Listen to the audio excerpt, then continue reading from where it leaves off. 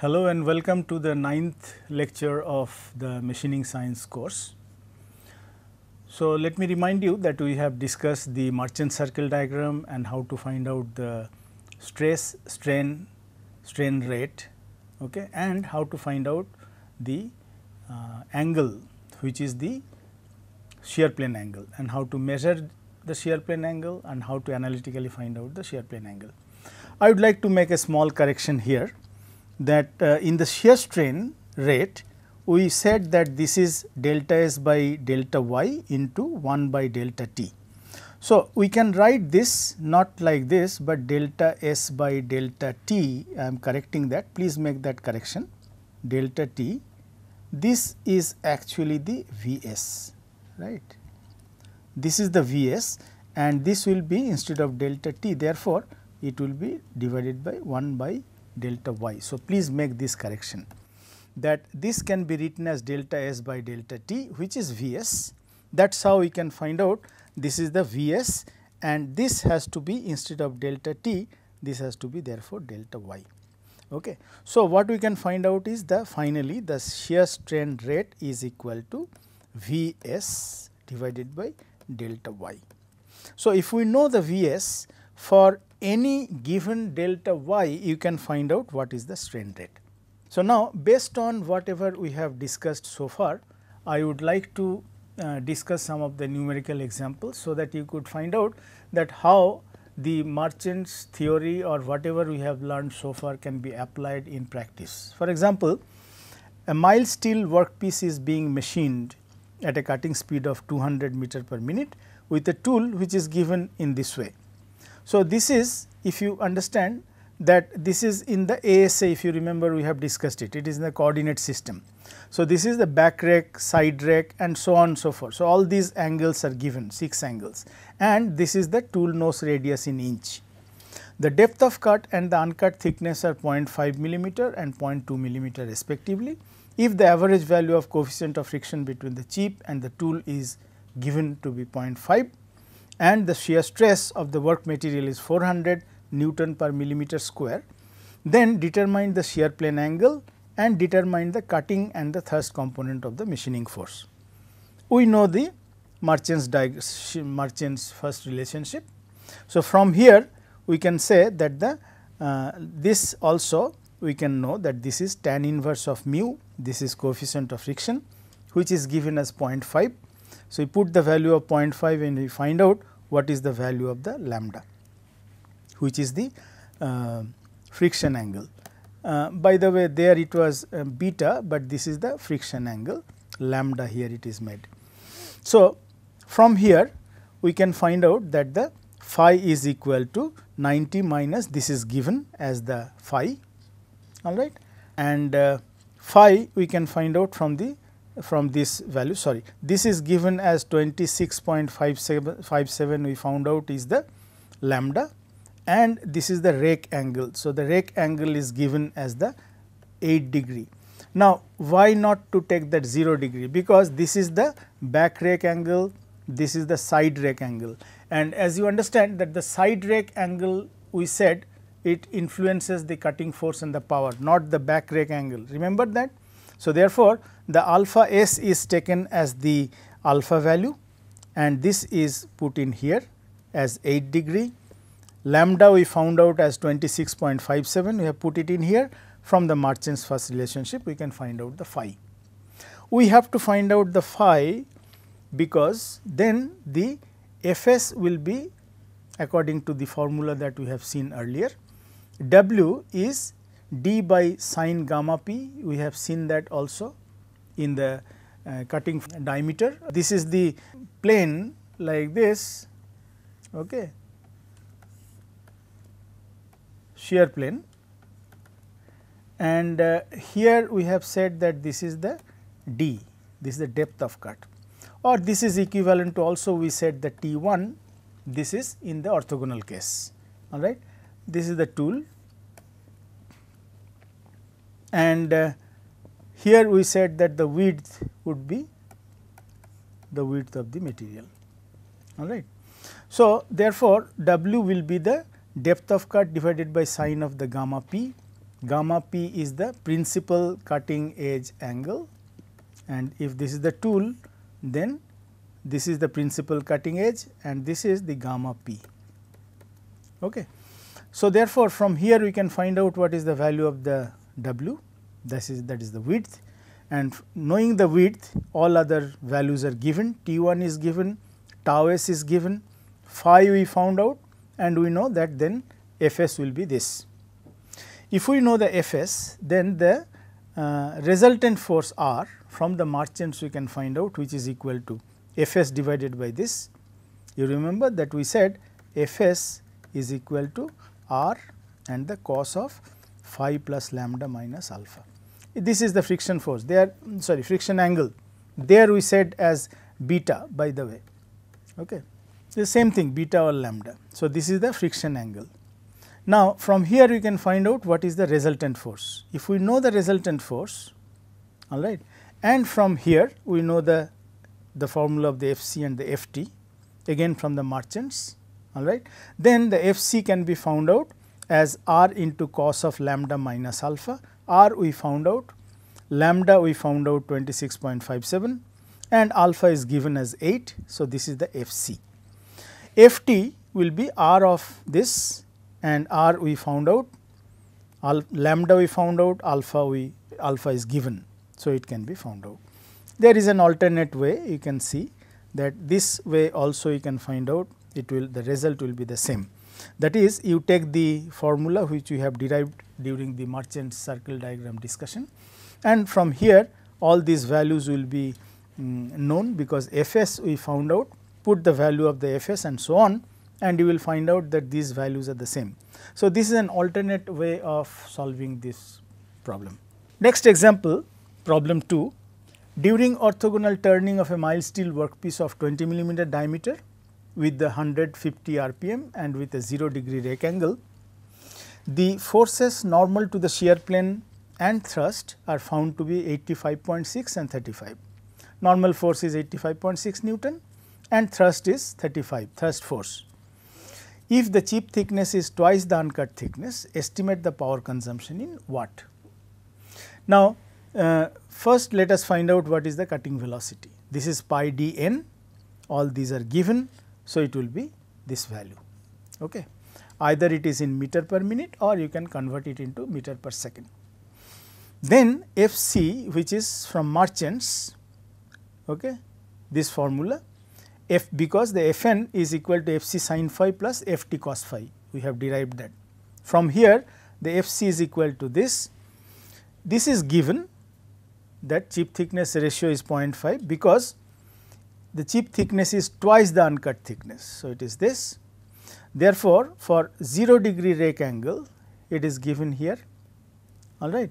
We can find out that tan phi is equal to R, which is 0.5, which is we found out from here. Therefore, phi is equal to tan inverse of 0.5 is 26.56 degree, and then we can find out the Fc, because the Fn is given, Ft is given, phi we found out, okay, and we can find out therefore the value of the Fc. Vc we found, and Fc is here. So, product of this and this will be the power. So, this is in Newton meter per second, which is watt. Okay. And there is an alternate solution. You can also see that this way, using the Marchant's diagram or the Marchant's formula, we can also find out, and the result will be the same power. Third problem is, for an orthogonal cutting, the following data are given: cutting force is given, thrust force is given, rake angle is given, chip thickness and width of cut, shear plane angle, these are given.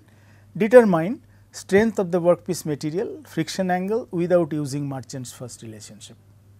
Okay. Now, the phi, we know that we have derived this formula. From here we can find out that what is the value of the R, which is 0.419, here it is coming, which is T1 by T2. This is the chip thickness ratio we are talking about, R.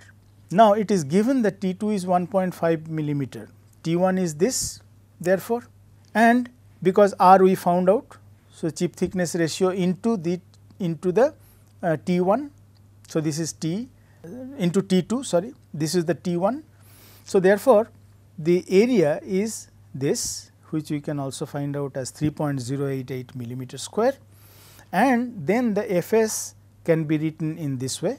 This is the formula taken from the Marchants, all right, and we have the values known, FCFT, phi is known. Therefore, the strength of material will be Fs, force upon area, which is the strength, and we know the Fs, we know the As, we can find out the strength of material. Fs we can find out from here. This is given how to find out the Fs, because we found out here. F is equal to Fc sin phi sin alpha plus Ft cos alpha. This is directly taken from Marchants, and all these values are now known. We can find out what is the value of the F, which is the friction force and the normal force. Okay. So, therefore, friction force divided by normal force will be the coefficient of friction, and here the mu can be found out by F by N. Hence, the friction angle, which is the lambda, tan inverse of mu, which is this. So, whatever has been asked, this we found out simply here, knowing the the relationship that we have already derived earlier. Okay. Next to this, we will be discussing another model, which is based on another principle rather than the Marchants principle. So, once again let me remind you that the Marchants principle is based on the minimum power consumption, okay. And here this is thin zone model also, because they are assuming that the deformation is occurring in a thin zone, and as I have said earlier that normally the plastic deformation occurs in a zone and not in a plane. Okay. So, they are saying that this zone is very thin and this can be assumed to be a plane, like in the Marchants. So, this solution is based on the following assumptions, that the deformation takes place under the plane strain condition. Deformation occurs in a thin zone, as I said. So, this is another assumption. This is the shear plane and not the shear zone. The workpiece material is rigid, perfectly plastic, and its behavior is independent of temperature and strain rate. This is the third assumption. Next, they are assuming that the inertia effects are negligible, which is the steady state deformation. Tool tip is sharp, that means there is no nose radius, and the continuous chip is formed. All right. Stresses are uniform on the rake face, as in case of the Marchants. So, as you can see that this is also a 2D, I mean this is not a 3-dimensional, it is a 2-dimensional, because they are saying that the tool is sharp, mu is constant, okay, and the stresses are uniform and so on. Now, the cutting forces are transmitted here. What is the principle is this: cutting force are transmitted through the triangular plastic zone ABC, okay. Meaning that they are saying that if there is a resultant force acting on the chip from the workpiece through the shear plane, for this to be transmitted towards the rake face of the tool, it has to go through a triangular plastic zone ABC, where no deformation occurs, because they considered that there must be a stress field within the chip to transmit the cutting forces from the shear plane to the tool face. Once again I will explain it to you. The resultant force has to be transmitted from here to here. Okay. Now, this transmission can take place through a plastic zone where no deformation occurs because of this force, then only this can be transmitted. If this force creates deformation, it will be absorbed. So, therefore, they are saying that this is the ABC is the plastic zone where the material is plastically deformed to the maximum. Okay. In the ABC, the entire material is in the plastic state, stressed up to the yield point B in that diagram that we have discussed in the very beginning. Shear plane AB, this is the shear plane, is a slip line, since maximum shear stress occurs here. As you can see that AB is the shear plane, and we said that the maximum shear deformation occurs along the shear plane. Other slip lines must be perpendicular to this line. Okay. These lines are also the slip lines, because this is maximally stressed, as we said, ABC. Okay. This is the plastic zone within the chip through which the forces are transmitted from the work to the tool. Okay. BC, this one, is the free surface, since no force is transmitted to the chip after it has crossed the line BC. You understand what we are saying is that this is maximally stressed and the force is transmitted, that is it, up to here, and then there is no force transmitted there. The chip is moving, okay, because of the force transmitted up to this. So, BC is the free surface, since no force is transmitted to the chip after it has crossed the line BC. Slip line must meet this surface at a 45 degree. This is the slip line theory, and in the theory you can find out that the free surface here BC makes an angle of 45 degree with the slip line, that is the AB. AB is the slip line that makes an angle of 45 degree with the free surface, which is BC. This is according to the slip line field theory. All right. So, we are not discussing the slip line field theory in details. So, this is the application of the slip line field theory, which is called the Lee and Schaeffer relationship. So, they have taken a principle which is different than the principle taken by the merchants and Ernst. Here they are saying that there is a slip line field theory, and according to that there will be a stress field through which the forces are transmitted from the shear plane to the rake face of the tool. Okay.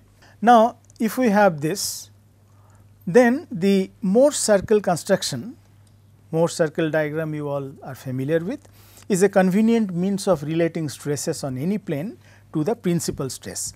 So, I have also shown it to you that the Morse circle diagram is placed on the center, is placed on the normal stress or the direct stress, and perpendicular to that is the shear stress. All right.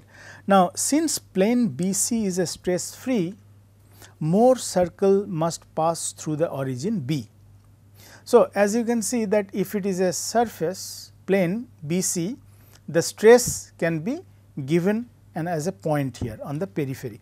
This is the 2D, and I showed it to you earlier also that in the 2D case it can be shown on the periphery of this Morse circle.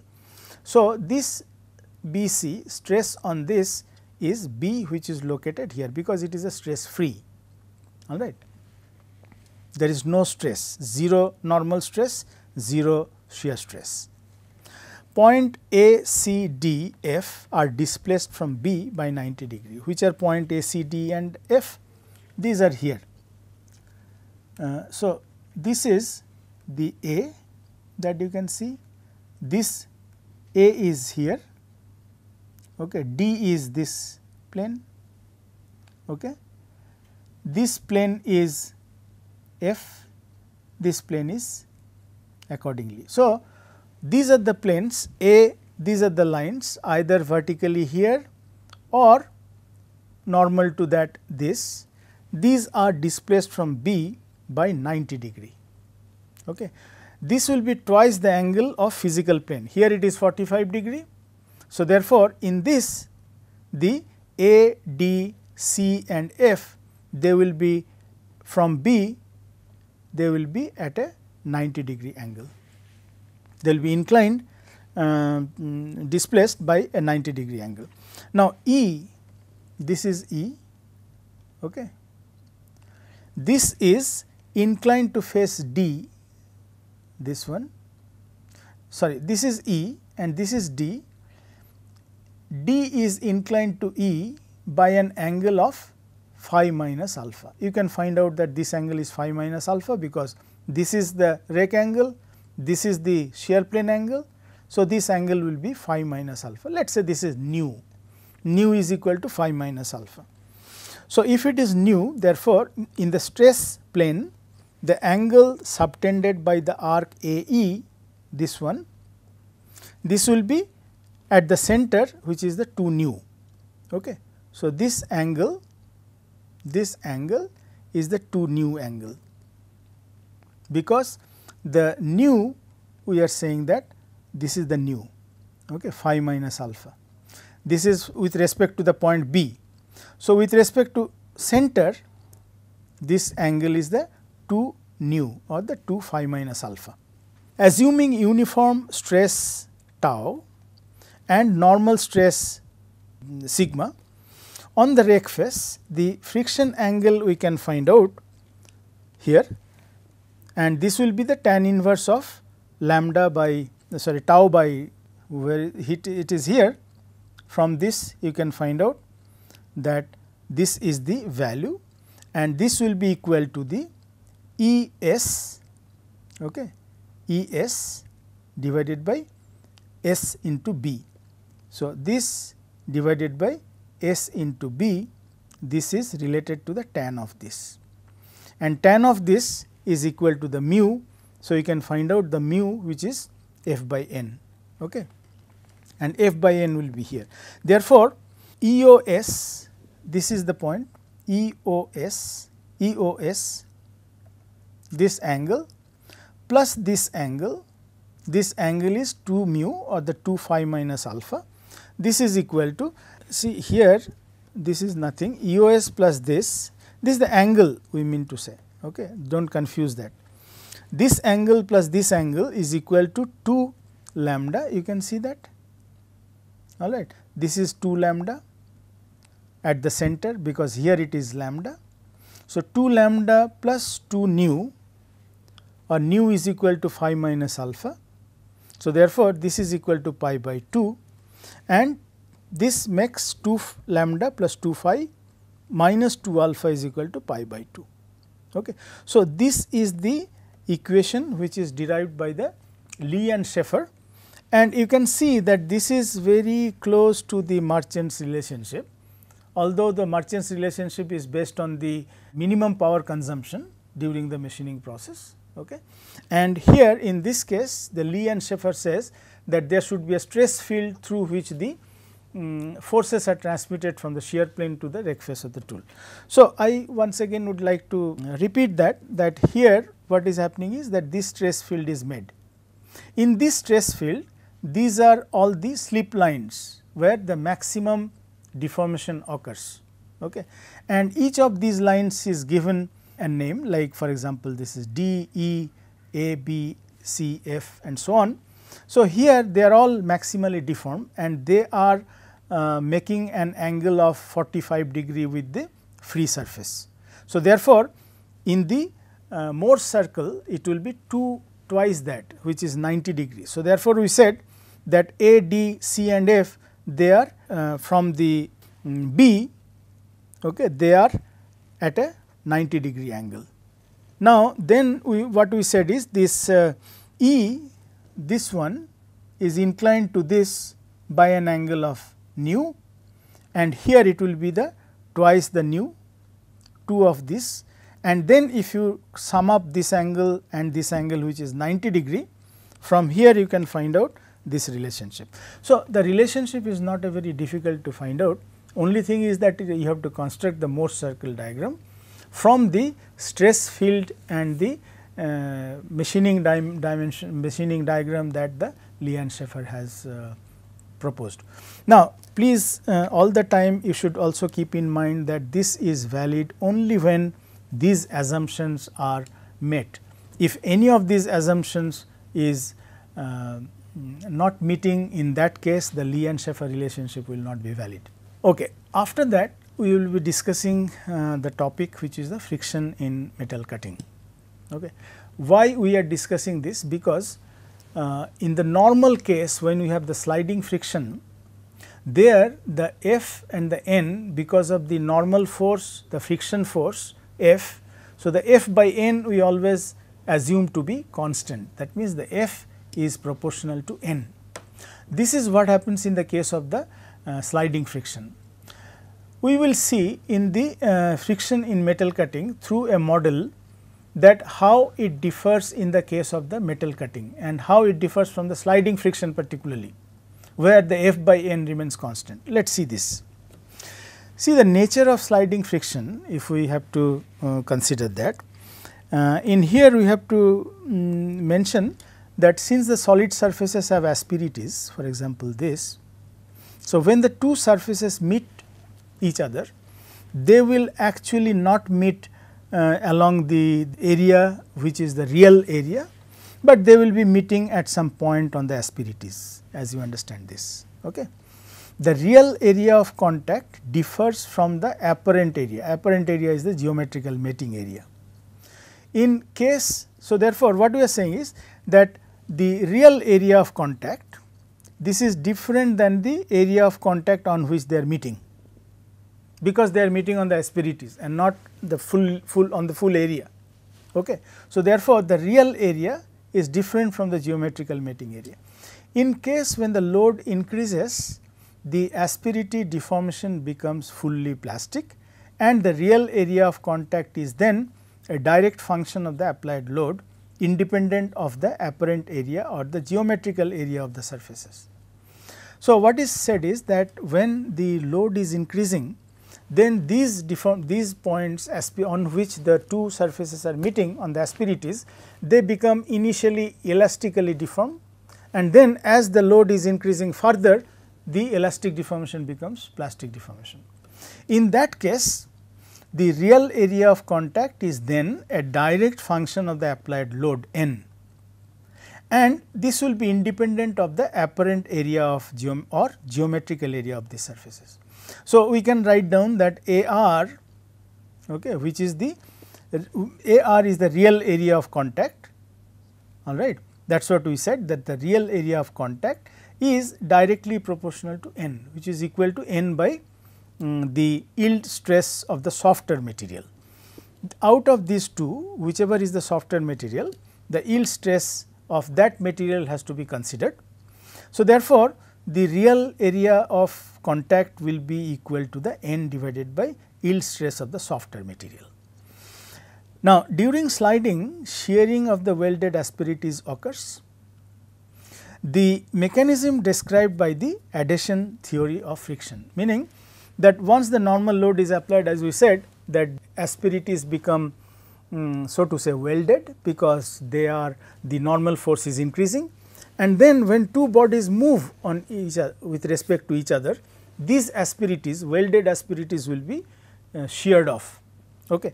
And this is known by the adhesion theory of friction. Now, the adhesion theory of friction will give you an equation of the F, that is the friction force, is equal to tau into AR. AR is the real area of contact, and therefore, mu, which is F by n, this can be given as tau AR divided by n, we found out as the AR into the yield stress of the softer material. So, which is nothing but AR is getting cancelled. So, the tau divided by yield stress of the softer material, sigma y. So, this equation shows that mu is independent of the apparent contact. So, that is the basic idea in the case of the sliding, normal sliding friction, when the two materials slide on each other, and then this how it can be applied to the machining, and how the mu happens in the case of the machining, that we will be discussing in the next class. Thank you for your attention.